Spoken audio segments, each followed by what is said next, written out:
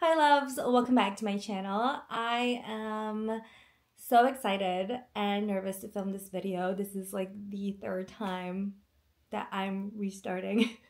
Anyways, I have seen this tag go around for a while. I think I actually saw it last year and I really wanted to do it last year, but I was in this thing like, oh no, like I can't do it. I'm not like knowledgeable enough. I just started into this journey and I don't know, I just felt uncomfortable. And this year is, I think I've been into this journey for like 2 years now, fountain pen journey, I mean.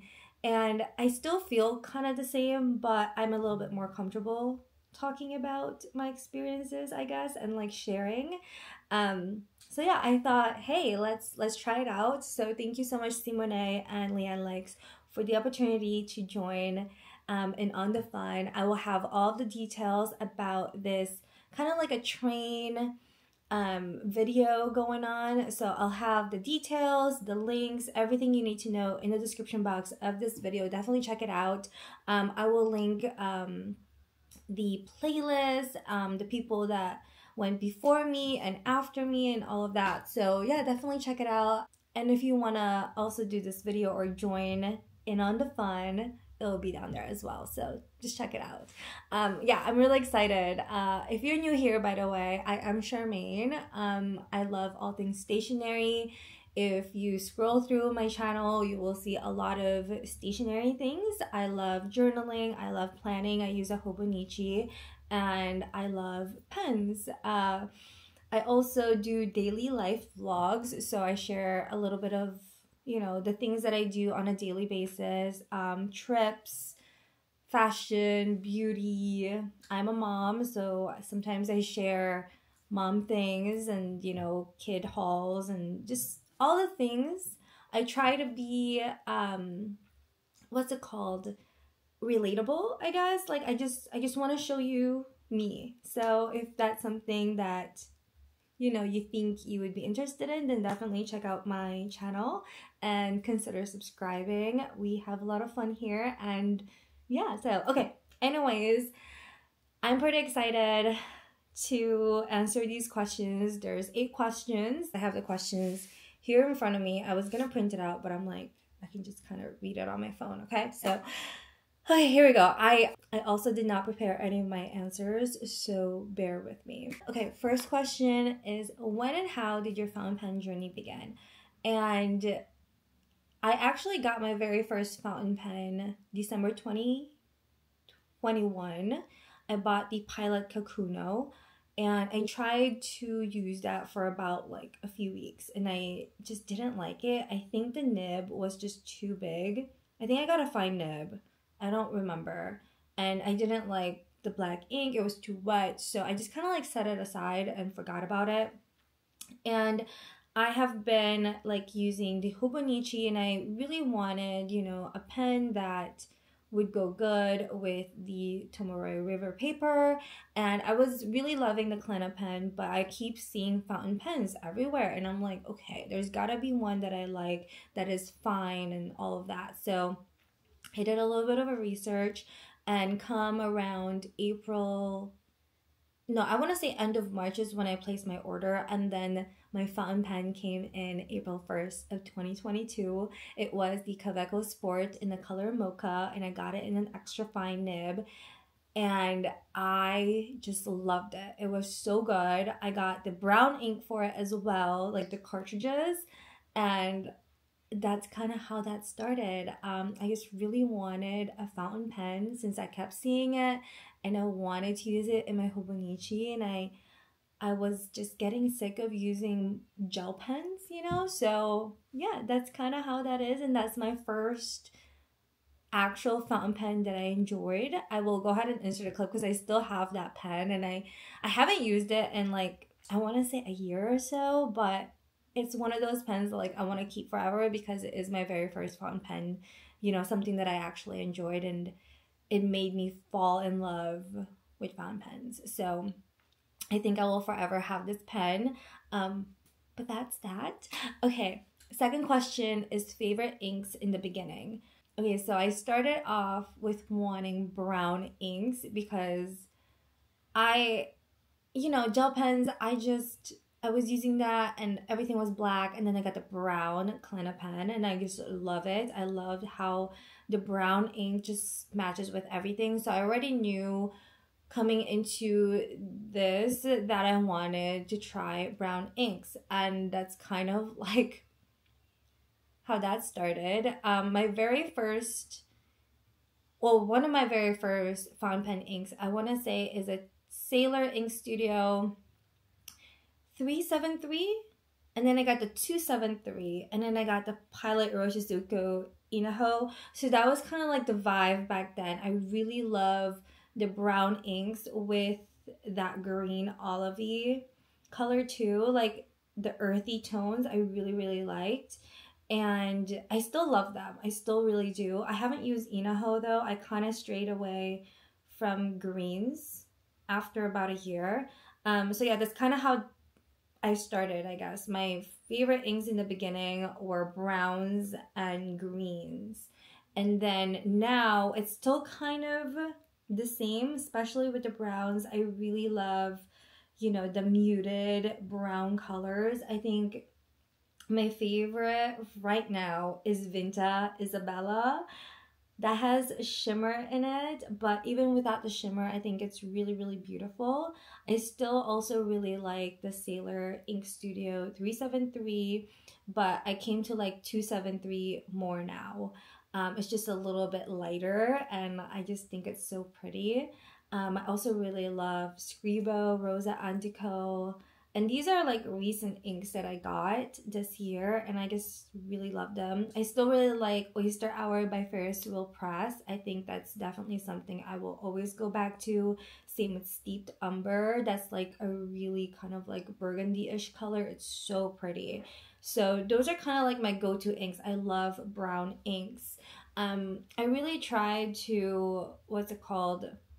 Oh, I guess before I finish that sentence, the third question is, how have your ink and pen taste changed over time? So talking about inks still, I really tried to venture into different colors because I just, I watch a lot of videos on YouTube, and I felt like I needed to have more of a variety, and that's kind of what I did in the first going into 2 years. Like, I don't know, the past year I kind of learned like, okay, I don't like those inks. Like the first year it was like very experimental, and I really thought you have to try all of the things, all of the colors, and I quickly learned, no, I really just enjoy muted colors, especially browns. I have started really liking blues and grays, but muted. Keep that in mind. I like the muted lighter inks, but still has a good flow. So yeah, if you guys watch my currently inked videos, you will see the kinds that I like. And also I love shimmery inks. I really, really do. I love shimmery inks. I learned that.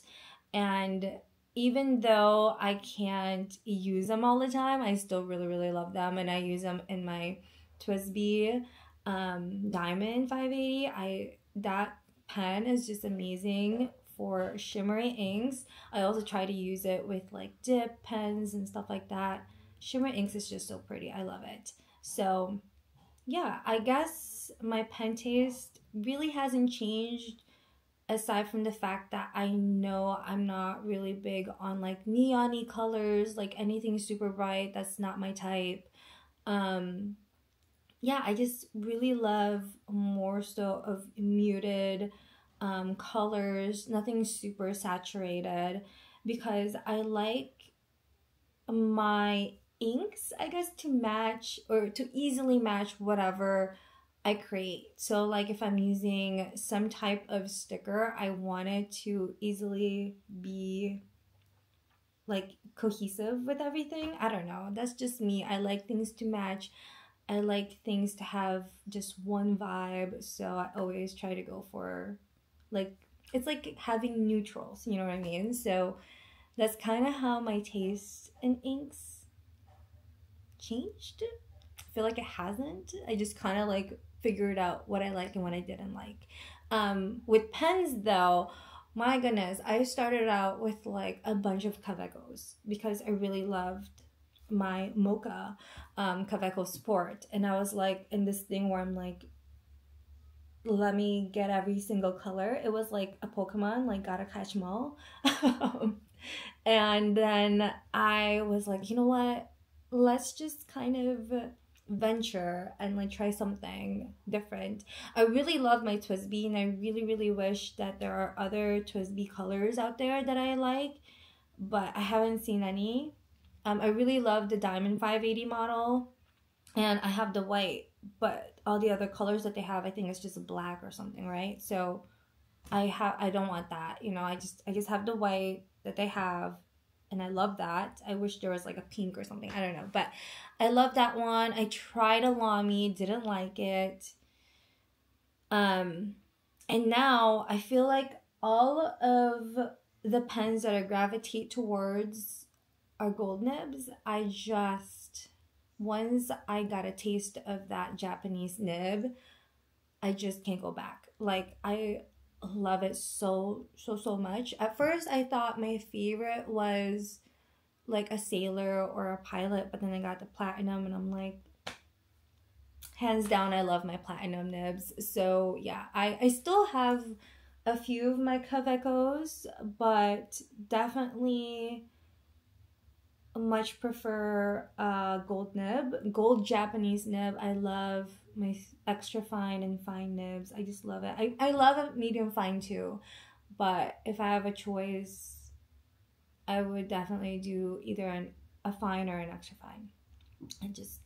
That's just that. I just love it. Okay, so with nib sizes, I guess that hasn't changed. I've always loved a very fine nib to begin with. I did venture into the, what's it called, the mediums, and I tried like a flex, and it's just not me. I just can't do it. I write very, very small.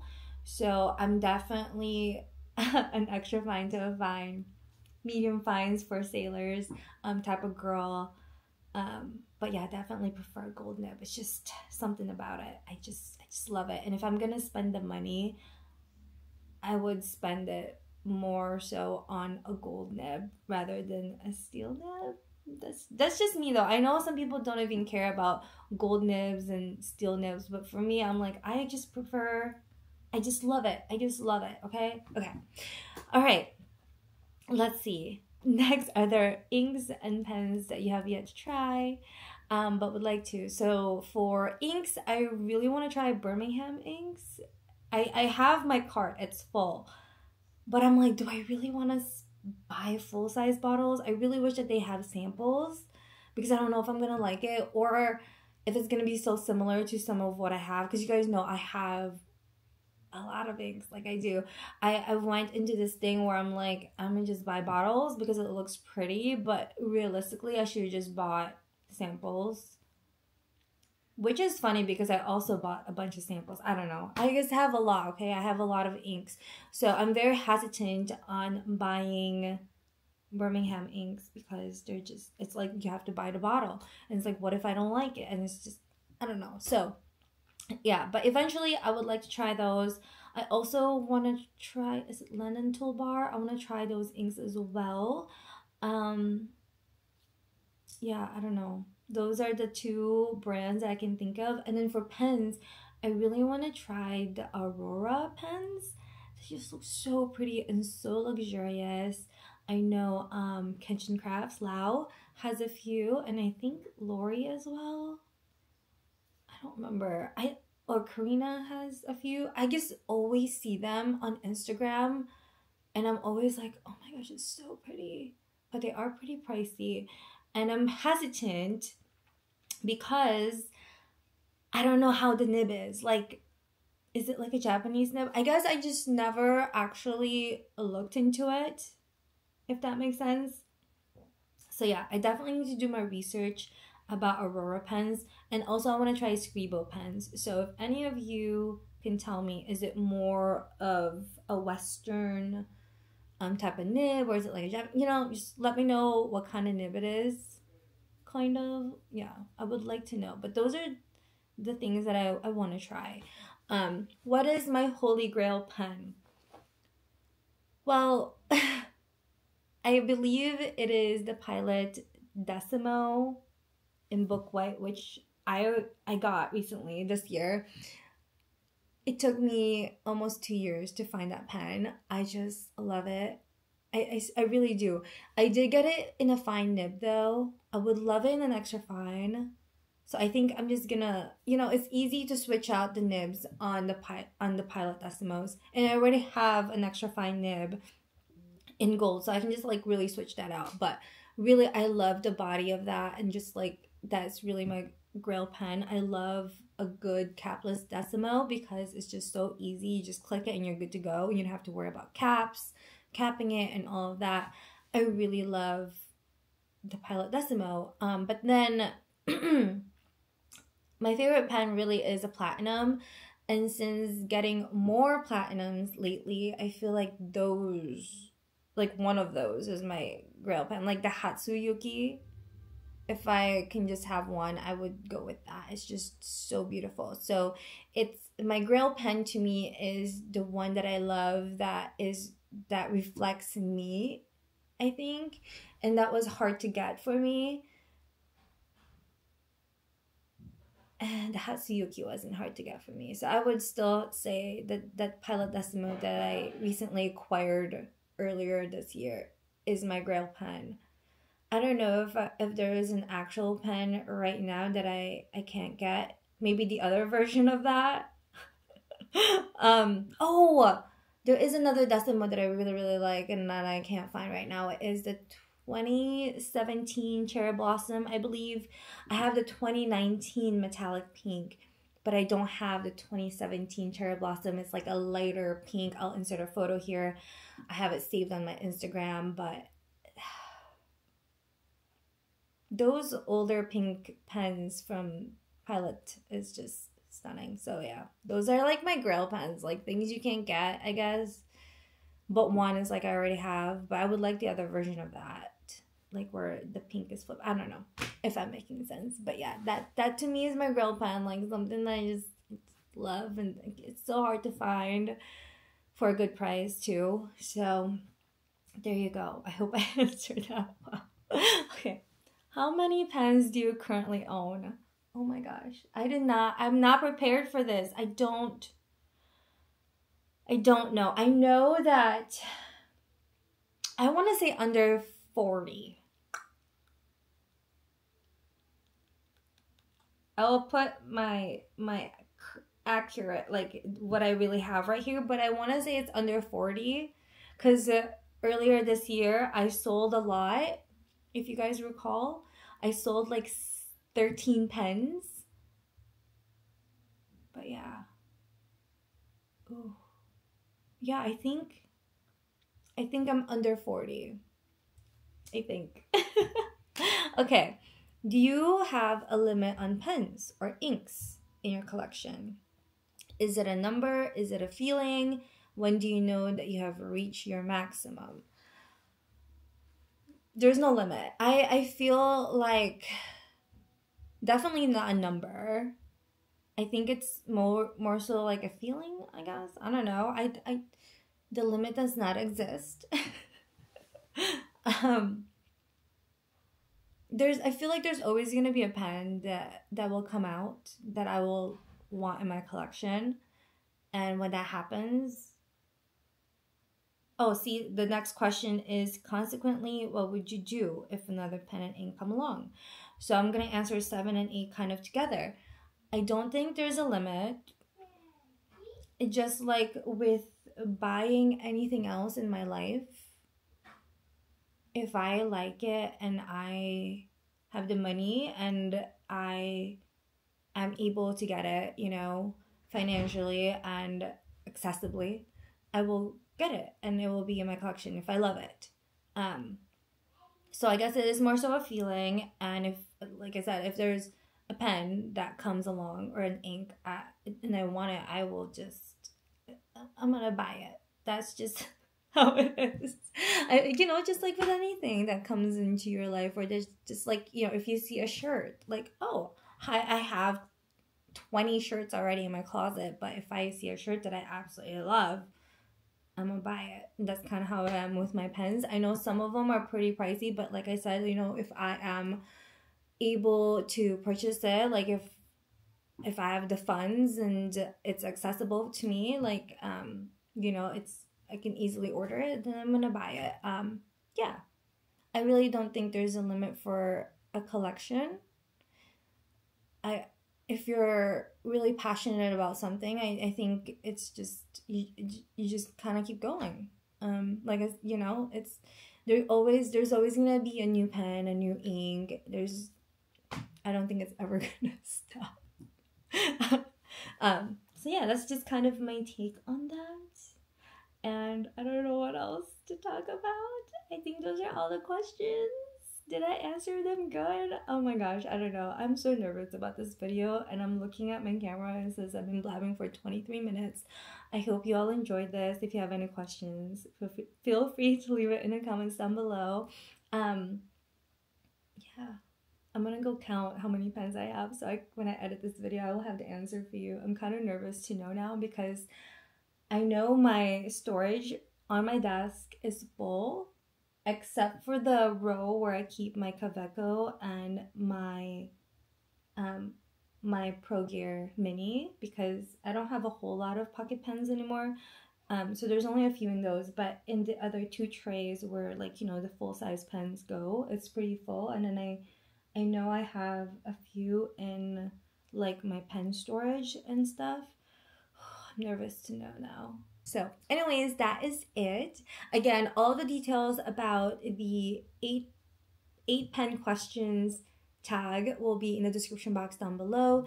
Thank you again so much to Simone and Leanne Likes for putting this whole thing together. I've been really enjoying watching everyone's videos. I really need to like watch and like comment. It's just I haven't had the time to, because I usually watch videos when I'm doing stuff or when I'm working out, you know, so it's like it just goes one after another, and it's like, shoot, I didn't get to comment on those. But I have watched so many videos from this pen tag, and I really have been enjoying them. So yeah, thanks again to Simone and Leanne Likes for putting this entire thing together. I think it's been really, really fun seeing and hearing about everyone's journey. Anyways, thanks all for being here. I hope you enjoyed this video. If you have any questions, just leave it in the comments down below. And yeah, until next time. Bye.